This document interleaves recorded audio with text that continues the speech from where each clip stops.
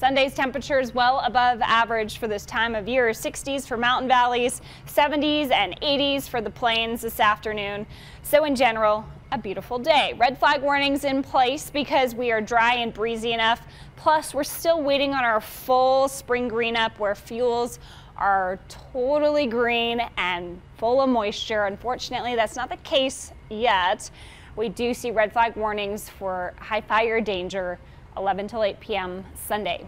So those winds are definitely going to pick up throughout the afternoon, especially into our mountain valley zones. We'll see those wind gusts as high as about 35 miles per hour along I-25 and in the plains, gusting more in the 20 mile per hour range.